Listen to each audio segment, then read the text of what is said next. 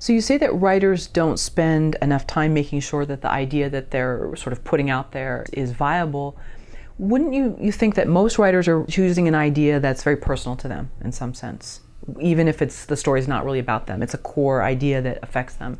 Why wouldn't it translate, if it's so personal and deep and rich to that writer, wouldn't putting something so sort of deep and personal that the writer is choosing to focus on be enough to make the script viable? Well, that's a great question. First, let me say, when I talk about writers, I'm talking about myself too, because I'm a writer and that's still the main thing I do, and I make these things that I might call mistakes. So it's not me on high saying, oh, those writers, what idiots they are. It's me saying we all naturally do this stuff. I just want to make that clear to your audience. Sure. But that's a great question, and I've made, I wouldn't call it a mistake, but I've done this myself many times, which is write something that is personal to me, that I think I felt something deeply about, so audiences will too. And one hopes they can pull that off. And there are some pitfalls in that approach that often happen.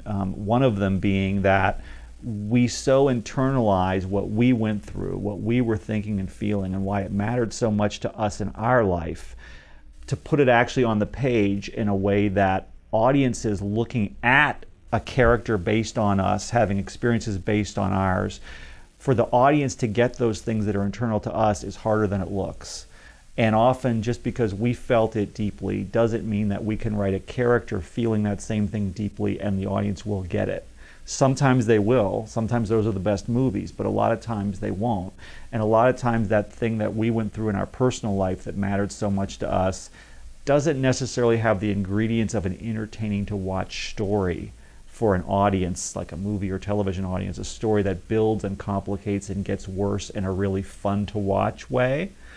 Often when we're writing real life, and this is any kind of true story, and I've worked a lot on true stories, and people come to me a lot with true stories because I worked on Band of Brothers, for instance.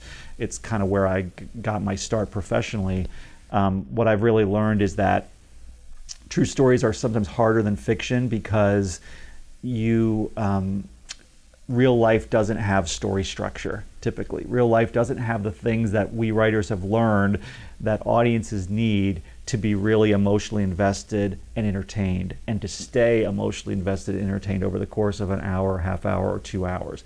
It just doesn't, and writers have to bring a lot of manipulation to a true story to make it comprehensible to an audience and to make it be that kind of emotional journey with that kind of classic narrative build to it and entertainment value to it. It just doesn't come naturally. We have to kind of impose it.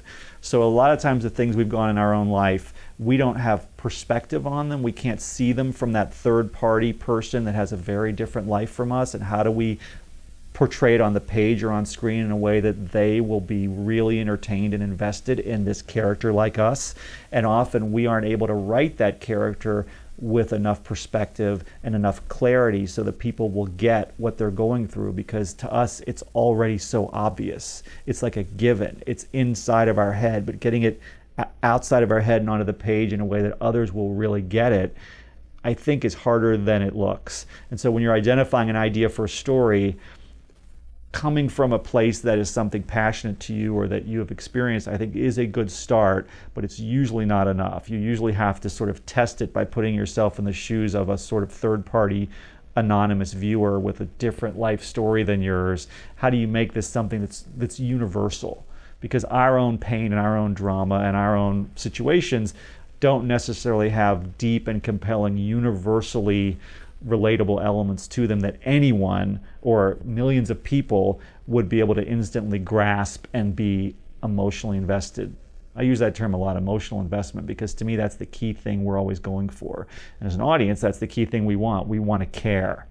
And a lot of this focus on the idea is about finding an idea that people, strangers, millions of strangers will have a chance of really caring about this idea, caring about this character, these characters in this situation. What makes them care? And so these 7 elements, a lot of it is about me trying to put into words, here are the qualities that I think are inherent in stories that can make an audience care. And when it's coming from our own life experience, a lot of times some of those elements could be missing and we may not realize it.